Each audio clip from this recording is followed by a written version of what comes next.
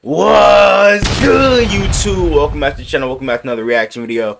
We got NFL players versus NFL refs. Let's check this out. Thousands for trash talking refs. Who's 88? Who's a Josh Norman? He sucked. To refs and players getting freaky on live Hey, TV. yo. Nah, bro. What is this? Getting freaky Hold on up. live TV.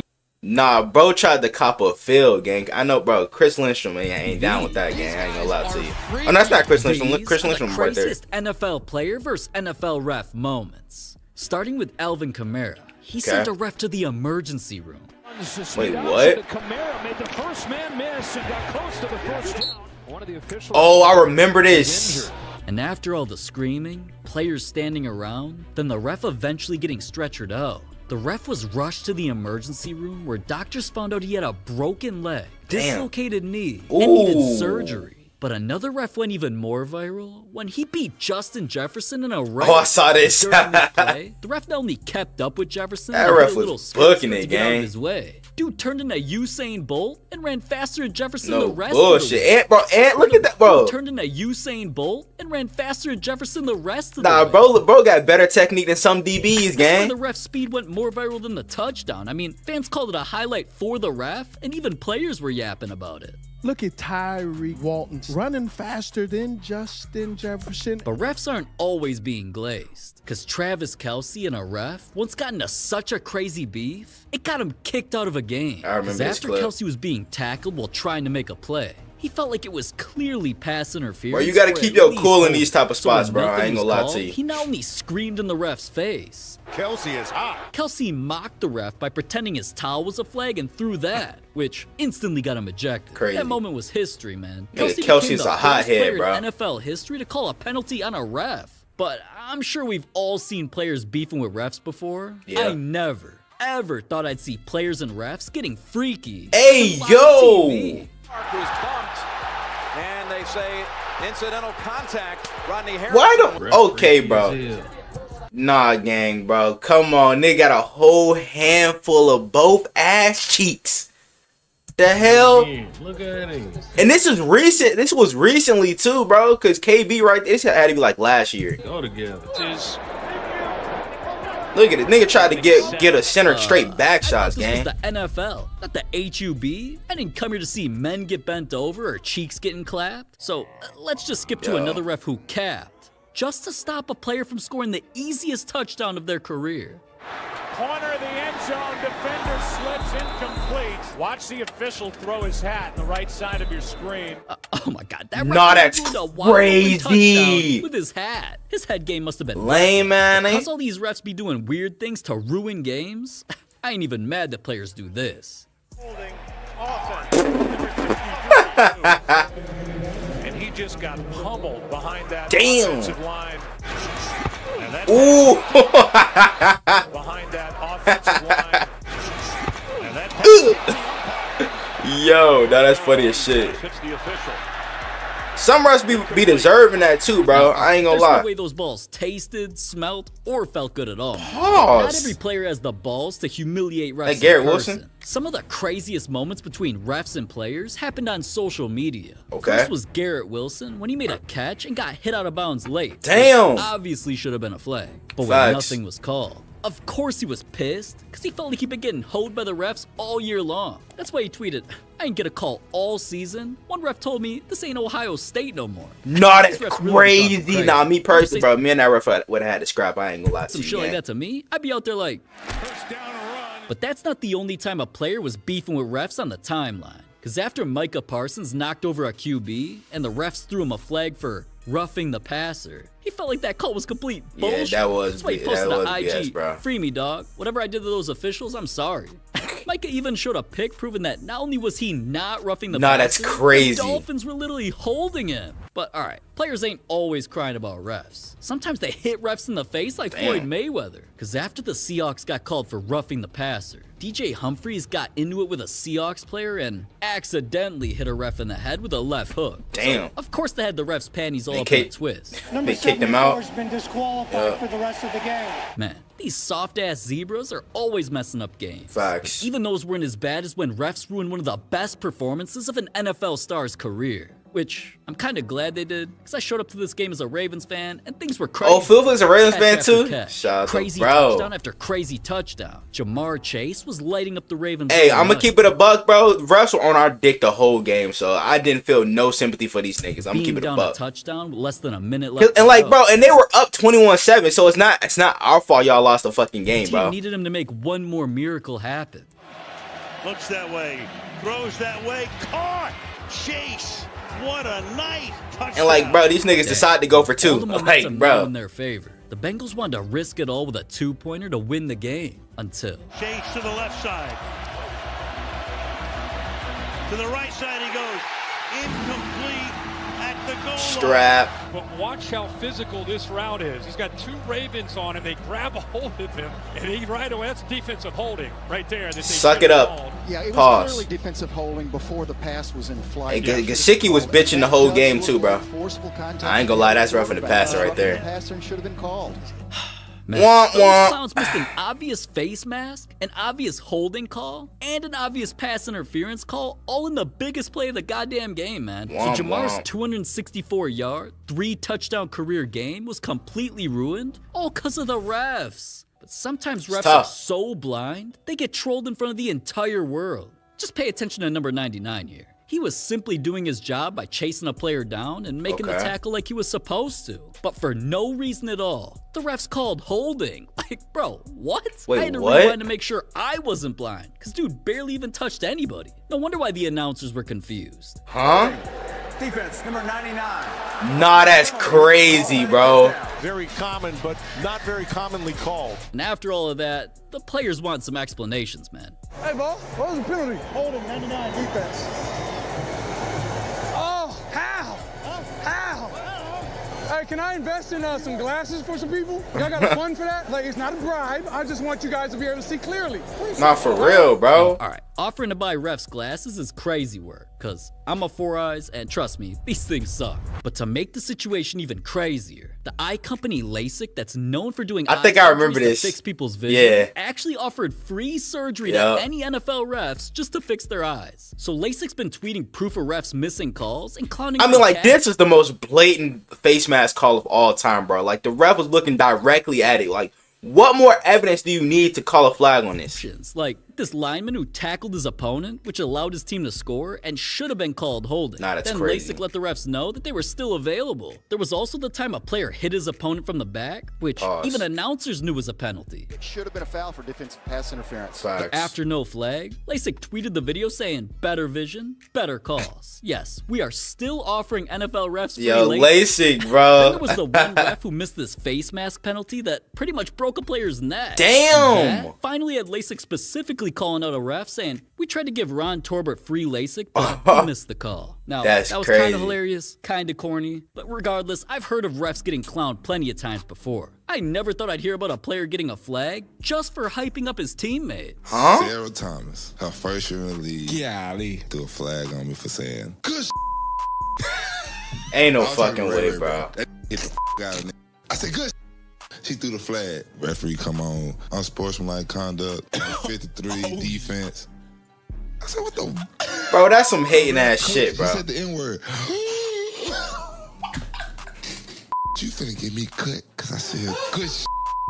Oh my God. Boy. But me and her been friends ever since though. I had gotta be. Because I had to tell her about something next time I saw her. You better come my whole job. You better come my whole job, lady. Because you want to be a rookie out here doing your job. You better relax. I'm talking to my friend. Now, all right, if you ask me, that sounds like sportsmanlike conduct. Facts. Unsportsmanlike is a penalty for players who fight, not hype up their boys, man. These refs are ridiculous. But other player versus ref moments were so much more ridiculous. What the fuck? They got players fined tens of thousands of dollars. Starting with Travis Kelce, his team was just going for a 2-point conversion. And after they scored it to tie the game, Kelce was hyped till he saw the refs throw a flag for holding. I was stunned too, man. because I'm used to the refs actually de-riding the Chiefs. At least this time the refs were right, because replay showed Kelsey's teammate damn near clothesline his opponent and tackle him. So even though the ref got the correct call, this is before Mahomes and them started to win a lot of Super Bowls. Called the ref out. You fight all year, you fight all game. For it to end like that, the ref literally taking it out of our hands.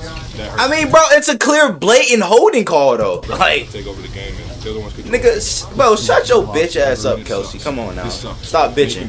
Making plays, the momentum's getting on our side, and then just get our jugular. Well, if anything, you should be taking your anger out on the offensive lineman who cost y'all the game. The fuck, nigga? Because the ref felt bad for James Harrison falling on the ground. The ref number 51 shouldn't even be able to wear a zebra jersey ever again. Womp womp. Now, alright, even though saying that the ref shouldn't even have a job at Foot Locker is funny, the NFL wasn't laughing. They felt like Kelsey went too far, so they fined him over $12,000. That's not enough. But I ain't gonna lie another to legend you. was fined double that amount. Josh There's Norman. a moment with the refs that was twice as crazy. Because during a game between the Bengals and Redskins, it seemed like the refs were only throwing flags against Redskins one in a team. break. From horse collar tackles like this that are always flagged, to clear face mask penalties that weren't called. Damn! Oh my gosh! Face mask that wasn't called. Even the announcers knew the refs were messing up. But when it came bro, to you trying to kill people out there again? Refs somehow see this less obvious face mask and threw the flag. They called petty penalties against Josh Norman for illegal use of hands to the face. Not just once. I ain't gonna lie, it was called against them was. again not long after. Then a third time. Dude was pissed. And even after hella penalties, Norman's squad still somehow ended up tying the game. But since he felt like they would have won if it weren't for the refs, he still spazzed out. Who's 88? I gotta know. I just gotta know. Who's official 88? He sucked. I'm just gonna be honest with you. I'm gonna be straightforward. Hey, terrible. I fuck with players that keep it P, you know what I'm saying, and don't sugarcoat shit in these interviews, bro, because somebody gotta say something. Like he should be reprimanded. I feel like some of the plays that was going on out there was just, I mean, it was terrible to the point. We go down and field, Crowder scores. Blatant face mask. Blatant. We get a touchdown, no call. Now, defense, we go out there, we stop him for a run. We get in there, he said we call a face mask, but there was no evidence of that. It was a scramble. How did you see the scramble face mask, but you did not see the blatant one where it was just him? Another person, like, jeez. I've never in my life had 7 flags on me, ever. If you really want to be honest with it, every time through the ball, I feel like this is going to be a flag. Oh, okay, here you go. Let me not touch the guy. Let the guy push off on me, but let me not touch him. How do you play like that? It's crazy. How? It don't make any sense. Norman really put the ref on. Hey, bro, a lot more players should be like that. Just keep it a buck with you, bro, because I feel like a lot of players now are just like too scared of getting fined and shit, and what the NFL is going to do to them that they don't really let out their frustrations in these type of interviews. Everyone, which is kind of why the NFL fined him $25,000. I mean, shit, that's the best $25 grand he'll ever be spent, nigga. Shit. Came after one of the most embarrassing losses in NFL history. The Chargers started scoring touchdown after touchdown, eventually running the score up 27-0. I thought things were beyond over, so I don't know how the Jags came back, until the bro. Jags scored not 1, not 2, but 3 touchdowns. And after all that scoring, eventually came a controversial play. Lawrence fires into the end zone, caught, touchdown. Okay, what was controversial about this? That wasn't just any normal touchdown. Looking at things from a different angle, Joey Bosa not only saw this player make a slightly false start. Should have been called a false start. Bosa was getting held around his neck the entire time. Damn. Also should have been holding. Like, bro, just tell the nigga you love him. Shit, you ain't got to give him a hug, gang. Forgot what their job was and didn't call anything. So not only did the Jags score and cut the Chargers' lead down to nearly nothing, the missed calls had Bosa smashing his helmet on the ground harder than I smash. Never mind. That missed call shifted momentum to the Jags side, which led to them eventually pulling off the largest comeback in their franchise's history. So, of course, Bosa went crazy. I need to be more accountable for my actions, obviously, but it's a heated game. Can someone else say obviously? For my actions, obviously, but it's someone said obviously. Heated game, and I'm hurting out there. I'm playing on half a leg. I'm getting dragged to the ground. Half a leg is crazy. Could hurt me, along with screwing our team. Maybe some of them weren't as blatant as I thought, but I don't know. It's I think there just needs to be more accountability on. I mean, if I say something to them, I get a $40,000 fine. But if they blow a call that ruins an entire team's season, they're probably. Hey, I do agree with that. I feel like if refs like miss a blatant call like that, they need to be fined too, bro. You know what I'm saying? Because they be getting on players for, you know what I'm saying, talking shit in the interviews on calling out refs, bro, and they get fined like 25, you know what I'm saying, $30,000 and shit. I feel like refs should be fined as well, bro, for missing blatant like pass interference call, face mask calls, you know what I'm saying, that cost the team a game. Maybe like 30,000, maybe start finding these niggas $30,000 for every missed call, bro, like real shit. In the locker room. Cause like it's getting out of hand now, bro. Yeah, refs been on bullshit this year. It's been at an all-time high. I guarantee it. That's what they're talking like in the back. Whatever, power trip. I'm sick of those people. And going in that hard, tough, bro. Oz obviously wasn't gonna get him a warning. It got him fined $55,000. $55,000 for that? Okay, bro. NFL, come on, gang. Y'all, that's kind of soft. I'm gonna keep it a buck with you, bro. $55,000, bro. Niggas are getting fined $55,000 for expressing themselves, bro. Real shit. Like, come on, gang. Damn. That ain't it. Racks is doing the most. For real, but bro. Last, and definitely not least, what refs did to these final players was so controversial, it got something banned forever. During a game between the Dolphins and Patriots, the weather was so bad that players were fumbling the ball, falling on their face after slipping on ice. I love me a good snow game, bro. Because there was snow everywhere. So with conditions this bad, when the Patriots lined up for a game-winning field goal with the score tied 0-0, for a second, I thought this was Tom Brady holding the fucking 0-0, nobody expected him to make it. Until someone drove onto the field with a snowplow to clear a perfect path for the kicker.